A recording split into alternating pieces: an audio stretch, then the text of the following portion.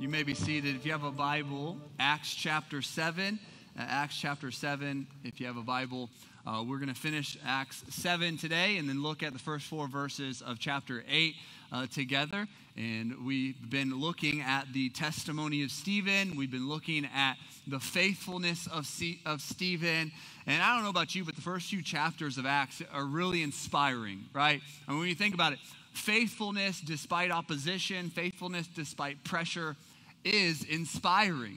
We think of people like Elisabeth Elliot, whose husband Jim was killed by the tribe in whom he was trying to minister to. And what happened to Elisabeth? She went in and she went to minister to them. She didn't abandon them. She went to live with them. We read about the persecuted church in our day, churches in all across the country. And what happens? They're persecuted for the sake of the gospel, but they continue on. And it inspires us. It is truly inspiring because there's something unique about pressure. There's something unique about pressure. Pressure has broken people. Pressure has proven people. I mean, you think about it. We define so many things by people's ability to handle pressure. We define athletes by their ability to handle pressure. Like, did they choke? Were they clutch? Like, that defines them. We define our friendships by the support during pressure. Like, were they there for me? Am I going to be there for them? Well, were they there for me in the pressure times of my life? The fact is, we learn a ton about people when they face pressure, when they face difficulties, when they face hard times. And the question this morning is this: when you're pressed, what freely flows? When you're pressed, what is exposed? They say that pressure is what transforms a lump of coal into a diamond, and it's pressure that often defines Christians. And so when we're pressed, what is exposed? I remember in college, I would come back on breaks in college, and if you know my testimony, wasn't the best type of person before college, and I went to Bible college. I was trying to live right. I was trying to live for God, and it seemed like every semester, like I'd take giant strides for faith, giant strides for my relationship with God until I went to a break. It's like I came home and I came with full expectations to keep my courage, to keep my faith, to keep everything going in the right direction, training for ministry. And it seemed like every break I would come home and it would just take a couple days for my friends to kind of pressure me back into different things. And I'd say no first, like, no, man, I'm not doing that. I don't do that anymore. I'm a Christian. I'm just training to be a preacher. And it's like just a couple days, like, oh, yeah, I forgot. You're a Christian. Oh, Travis is training to be the preacher. Man, I forgot. And it was like just a couple days, and then I'd engage, and they're like, there's our Travis, like there's our guy, there's our friend. And I always felt so defeated. Like when I was pressed, Christ did not come out of me. And so the question for us this morning is, when we're pressed, what is exposed? Because when Stephen's pressed, what we see is that Christ comes out of him, that he looks a whole lot like Jesus. The fact is, faithfulness will come with pressure. Faithfulness in our life will come with a whole lot of pressure in anything.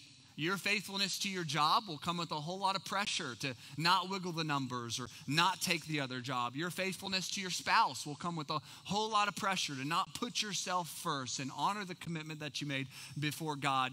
The pressure, you'll be pressed in this church, the pressure to divide over minor differences in your Christian faith is what we see with the life of Stephen, is you will be pressed.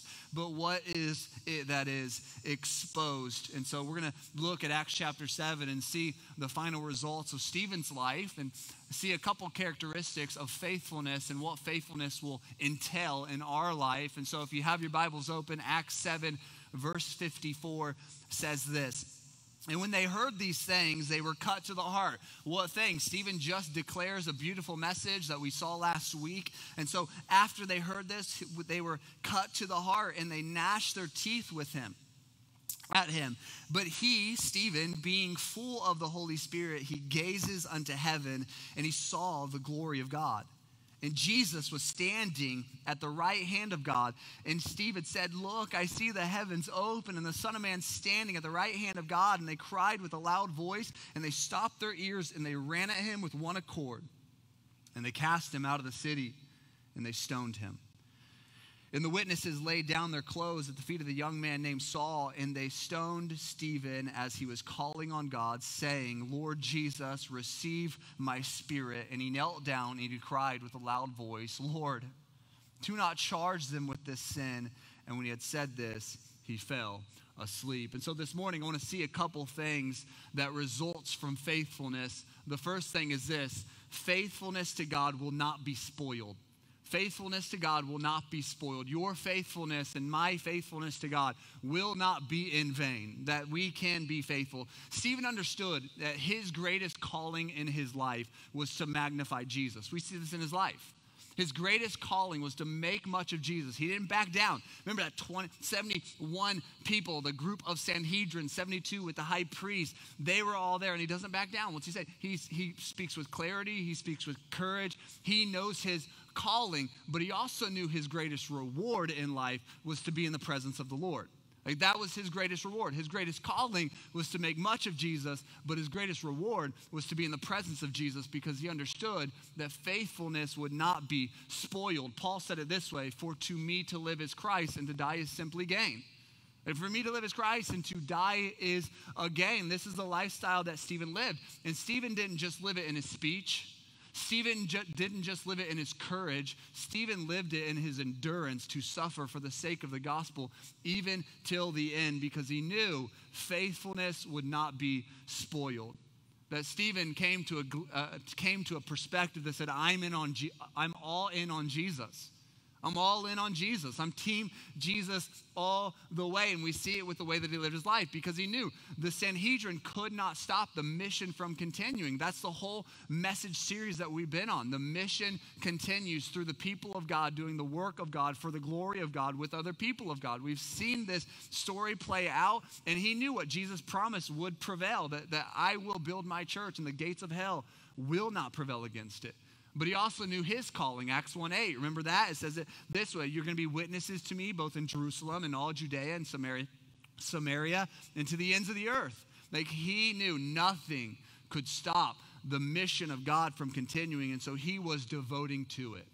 And so what Stephen received, salvation, and what he was called to go, and what he's appointed to serve, to be a deacon, changed everything, and left Stephen with one option: I'm all in for Jesus. I'm all in. And that changed. He was devoting to faithfulness in a magnificent way. You remember whenever you were in dating relationships? Some of you are still there. Some of you are past it. Some of you are about to enter it. Some of you are trying, just waiting, right? And remember in dating relationships, though, you would reach a point in your dating relationships where you would have to ask yourself a few questions, and they seem like really selfish questions. And the questions were like, do I really want to commit to this relationship? Do I really want to continue? Do I really want to take this relationship to the next level? Do I really want to put this person above myself? And I'll be honest, this is where a lot of my relationships ended, because I was not willing to put people above me until I met this girl, now my wife, and things were a little different. Right? I knew right away. It took several months to convince her to put me before her, right? It took several months to convince, but what took place? There resulted in an evaluation, a personal evaluation, that resulted in a devotion, that resulted into a sacrifice, that resulted into a commitment to say, hey, we're all in. And that was a commitment ultimately we made before God, and a covenant before God and before our loved ones on a wedding altar, that we said we are all in on this until death do us part. And in the same way, Stephen was all in on Jesus, where he says there's no other option, because faithfulness will not be spoiled. And the reality is, this morning, I feel like there's a lot of Christians who aren't all in for Jesus because they see being all in for Jesus as optional. And for Stephen, there was no option. Christ was the only option. Devotion to Christ, faithfulness to Jesus Christ was the only option. And so whatever the obstacles were, whatever the challenge was, whatever the hurdle was that he had to cross, he was all in on Jesus. And so Stephen, we see it in the message that he preaches.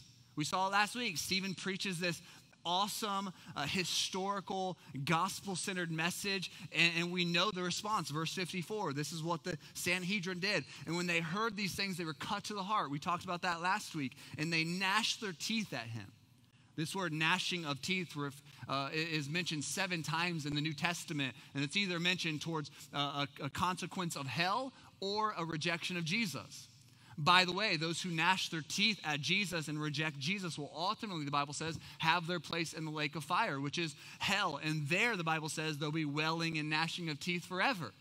That hell is a real place. Hell is a place of torment, misery. You don't want to go there. And the Bible says because of our depravity, that's where we're headed. And those who willfully reject God's free gift of salvation through Jesus Christ will have their part. That for all of us have sinned and come short of the glory of God. And part of that is that we fall short. The wages of our sin is death, which means the wages of our sin is eternal separation of God. Will there be wailing and gnashing of teeth forever in a place called hell? But in God's mercy and in God's grace, he offers us a way of escape because he says, but the gift of God is eternal life.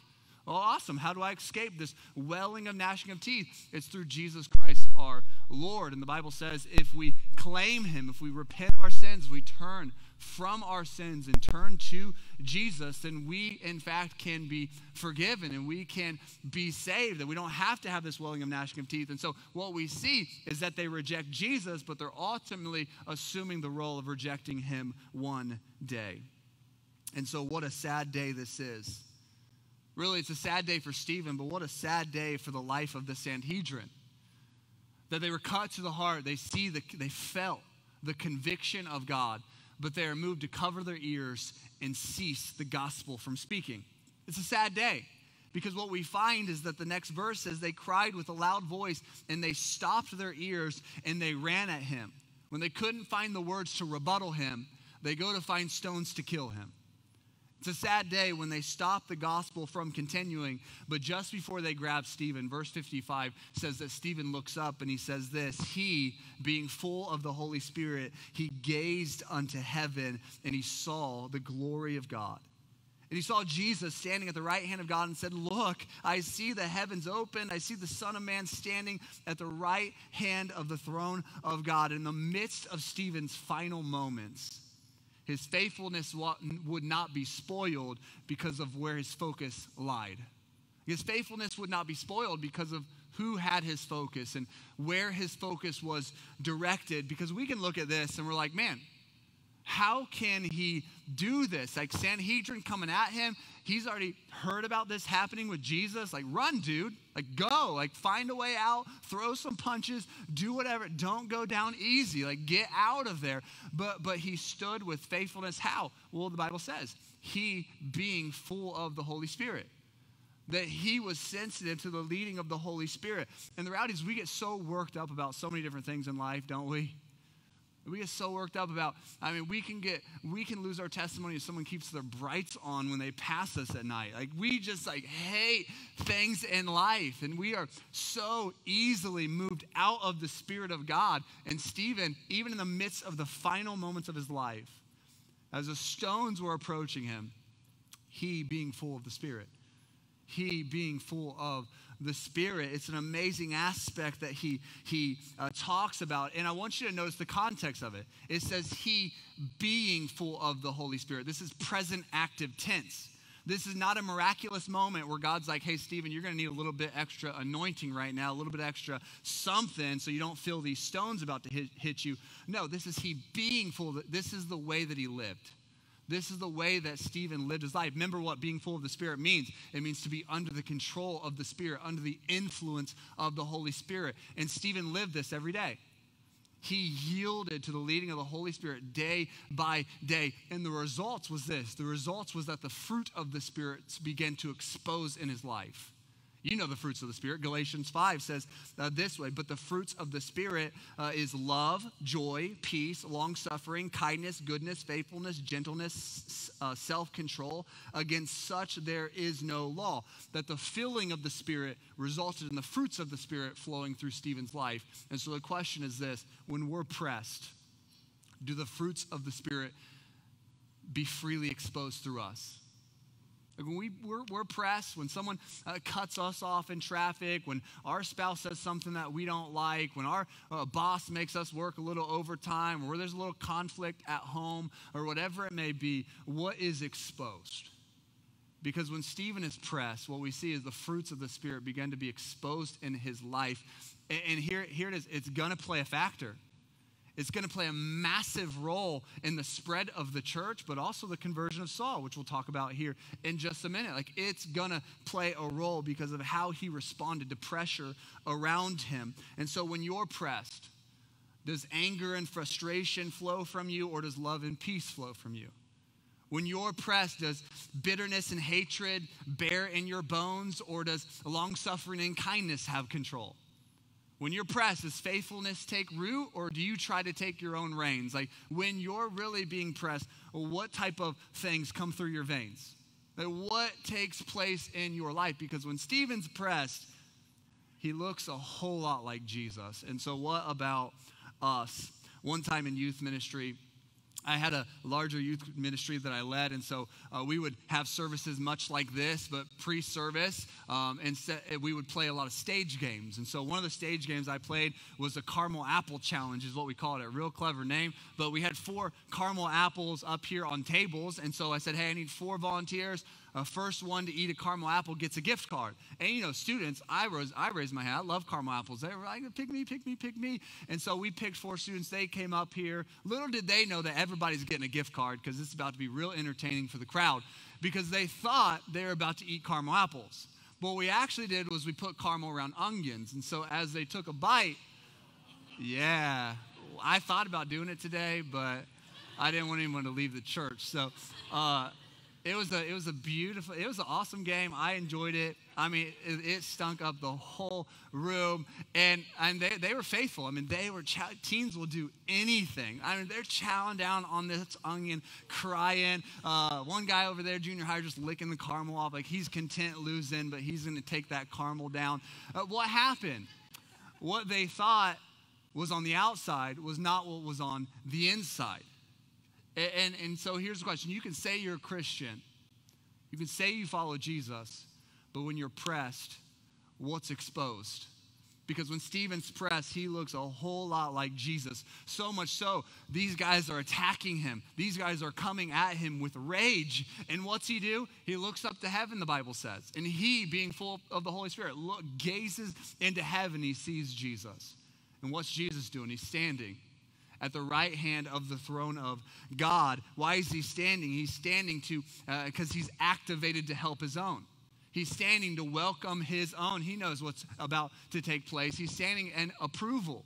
He's standing saying, hey, he's mine. He's my servant in whom I am well pleased. Someone once said it this way, that in the moment of pressure, God relieved the horror of a stone with a glimpse of heaven, which resulted in joy that his current suffering couldn't be compared to the glory to come. Why? Because faithfulness will not be spoiled. Secondly, I want you to see this. Faithfulness to God will be attacked.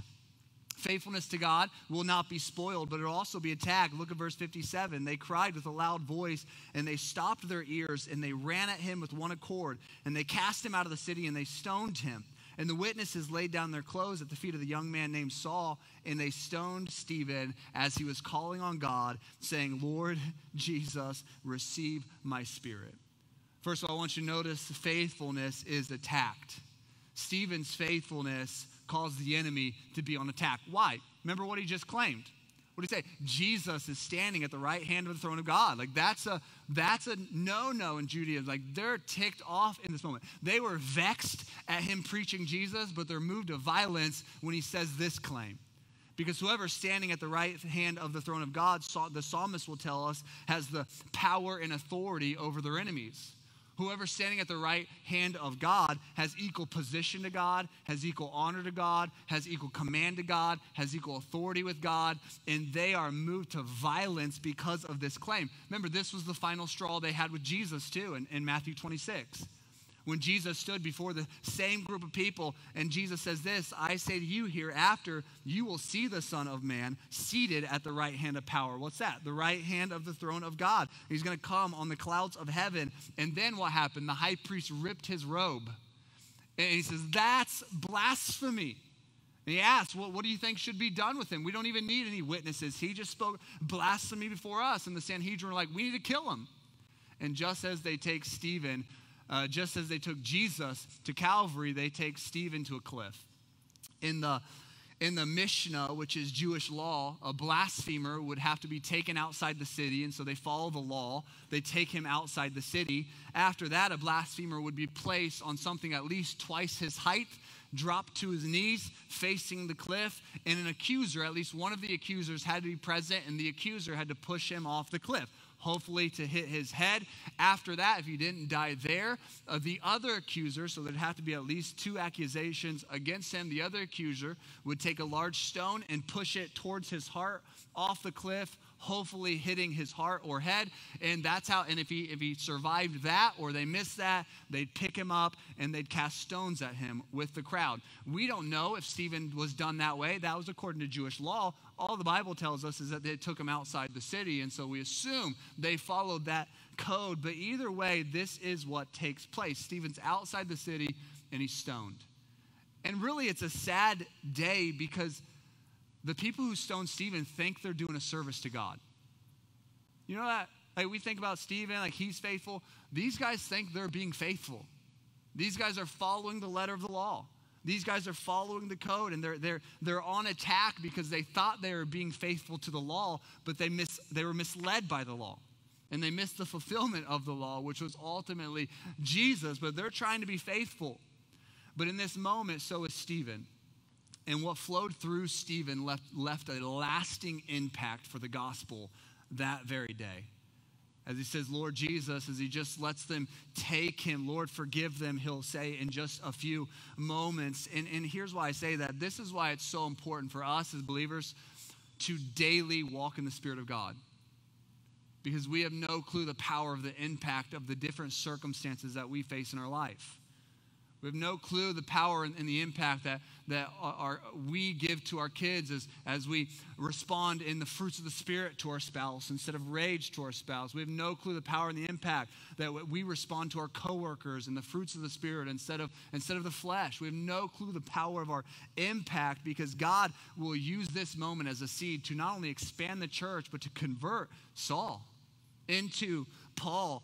And so here's the reality that we see: our lifestyle for Christ, our courage for Christ, and our voice to make much of Christ will result in some sort of attack.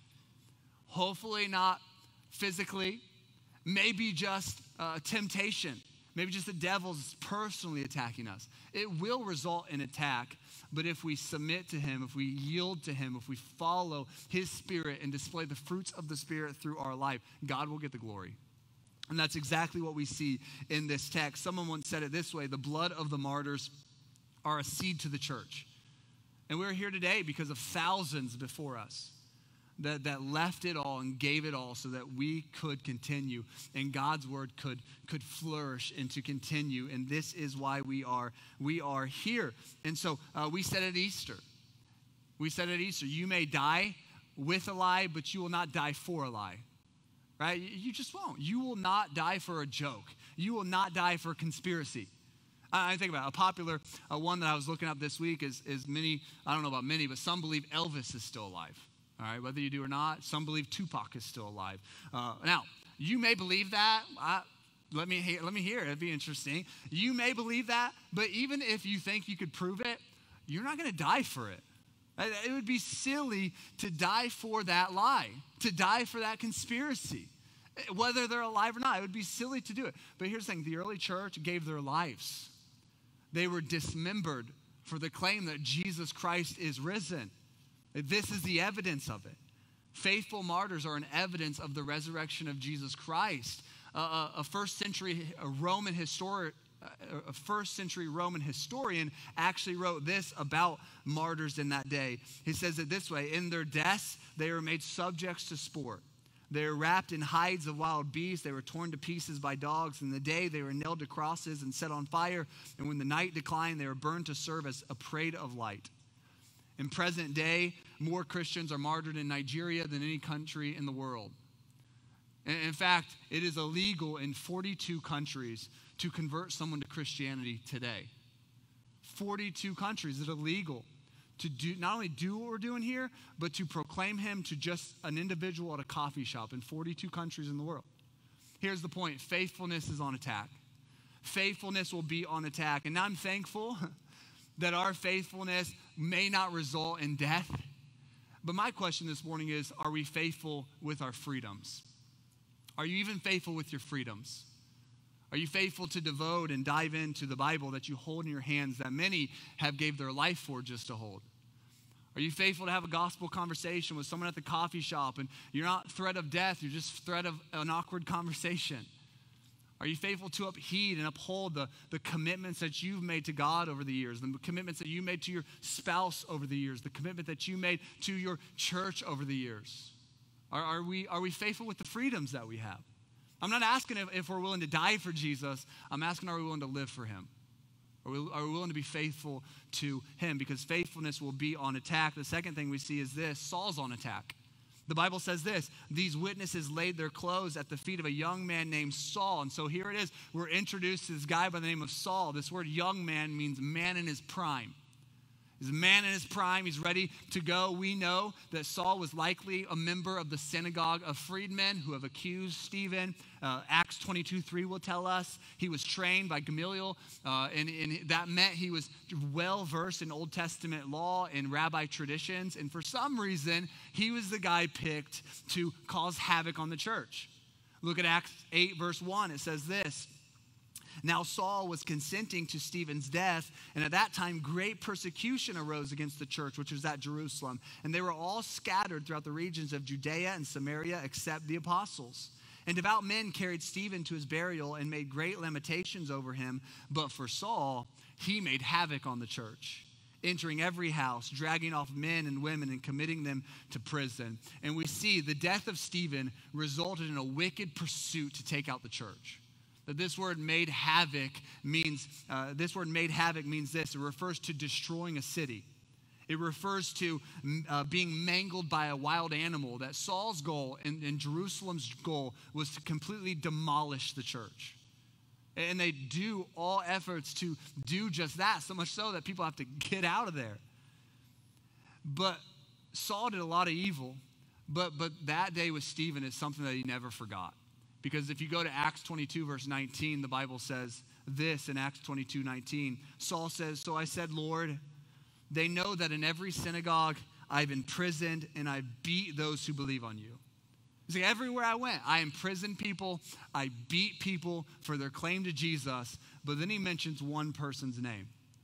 But he says it this way: but the blood of your martyr Stephen, when I shed that, I was also standing by consenting to his death.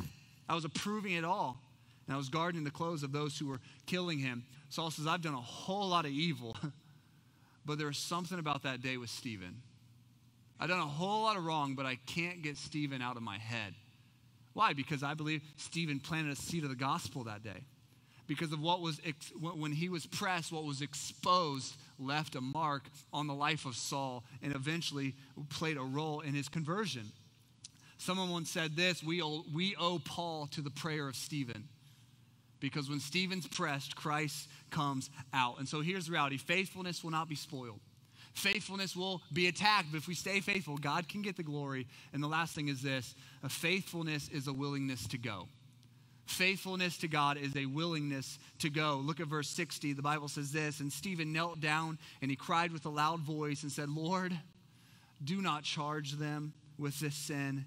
And when he had said this, he fell asleep. Early Christians did not like the word death, and so they instead, and many times in the New Testament, they used the word falling asleep. Why? Because to be absent with the body is to be present with the Lord.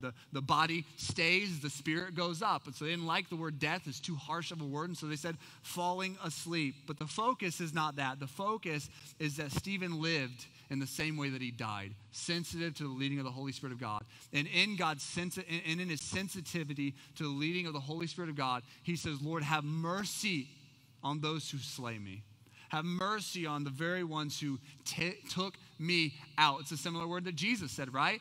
Father, forgive them on the cross, for they know not what they do. And Stephen's words will come true in just a few chapters. Why? Because on the way to Damascus, Saul will meet Jesus. And here's the thing about it. The early church would have a great problem with it. They struggled with it. They really did. In fact, after Saul's first sermon in the synagogue, this is what the Christians had to say about it. They said, "Is this not he who destroyed those who called on Jesus at Jerusalem and came to do the same thing to us?" Like, hold up a second. He's preaching Jesus now, but I don't know about this guy. Like, let's hold up. Let's make sure that he goes through the hurdles I don't know if he's like just playing the game to try to get us and attack us some more. Hold up a second. And here's the reality. Faithfulness to God is a willingness to go, but faithfulness to God is also the willingness to let go. Faithfulness of God is the willingness to go, but it's also the faithfulness to let go. You know what biblical forgiveness is? Here's what biblical forgiveness is. It's forward giving. It's forward giving. It's saying, I cannot control this, Lord. If I continue to hold this, Lord, I'm going to act in anger. I'm going to act in resent. I'm not going to do what I'm supposed to do. I'm going to kind of take advantage. I'm never going to trust them again. I'm going to want justice too much. So, Lord, I'm forward giving it to you. It's not, you're saying, I forgive them. I'm taking it out of my hands, Lord. If you want mercy for them, your will be done. If you want forgiveness and grace, your will be done. If you want justice, your will be done. I'm forward giving it to you. And that's the character that Stephen lived. And you know what happens when Stephen continues to walk by faithfulness, even in his death? God multiplies his church. God multiplies his church because there was a call in Acts 1:8 that the church is pretty faithful. They're pretty together. We've talked about it. But they still yet were not doing what God had called them to do. What had God called them to do? To go. You're going to be witnesses to me in Jerusalem, Judea, Samaria, and to the uttermost parts of the world. And they're staying in Jerusalem. And so God uses a martyr to plant a seed of the gospel in the life of Saul, but to also cause the church to do what God has called the church to do. That God got the glory with the life of Stephen. And in Stephen's prayer, what we see is that the life of Stephen was evident of the life of Christ. Faithfulness is the willingness to go. Faithfulness is the willingness to let go. Because in verse 4 in Acts chapter 8, the Bible says this, "And therefore those who were scattered," what did they do? They went in hiding? No. They just went and way far away from Rome and just like, let's cool off for a minute. Let's take a breather. Let's evaluate a strategy. No, they went everywhere preaching the word. Hold up. Like, Stephen, you just got killed. We've been forced to scatter. This crazy guy, Saul, he's on attack. Jerusalem, Sanhedrin, they're trying to make posses and all these things to take us out. And they scatter and they can't help but preach Jesus. They can't help but continue to do that which they're called to do. Despite pressure, despite threats of death, they preach Christ. It's an amazing thing. And so the application is this: when you're pressed, well, it's exposed. I'm not asking if we're willing to die for Jesus. I'm asking, are we living for him? Are we following him day by day? Would you pray with me? As we prepare to pray, Stephen could die that day because he was confident that he'd be with Jesus. Isn't that amazing? Stephen could die because he was confident that he could be with Jesus. Let me ask you, how confident are you that you'd be with Jesus? If you were to die today, how confident are you that Jesus is your Lord? The Bible says you can be. The Bible says that Jesus has come and that in our sin, we've fallen short, but that you can know Jesus. You have eternal life. You can have security of salvation if you just claim him. If you just repent of your sins, acknowledge him as Savior, and turn to him by faith and make him your Lord, he can save you. Not of your works, but completely of his. And so if you don't know Jesus, would you follow him today? And if you know him, may he freely flow. We're going to sing, and then we're going to have a couple baptisms. And I'm excited. They're going to be led by Pastor Brett. And baptism is a picture of what Christ has done for us in our obedience to him. And so we're going to symbolize that. And if you don't know Jesus, this is a picture of what he's done for you, that his death, his burial, and his resurrection. And as someone's baptized, it does not save them. It's simply really a picture of what Christ has done and saying, hey, I want to follow him with my life. And so we have three that want to do that. One thing that I think is special is that we like to involve those who have impact on their lives. And so there'll be a few ladies in there that have helped disciple and train up these girls. They're going to participate with us this morning. But let's pray. If you don't know Jesus, I'd love to talk to you. If you know him, let's let him flow. Pray with me. Lord, thank you for this day. Lord, I thank you for your word. Lord, I thank you for this church. Lord, I thank you that you've given us your word and that you've allowed us and allotted us an opportunity to follow you. And Lord, I pray that you'll help us do that this week. Lord, there's a whole lot of problems. There's a whole lot of frustrations. In my life, I know in the life of this room, that the devil just wants to tempt us to act in the flesh, act in the flesh, act in the flesh. And Lord, I pray that you'll help us this week, just days at a time, to act in the Spirit. May we cling to your Spirit. May we follow you, submit to you, and honor you. And it's in Jesus' name I pray.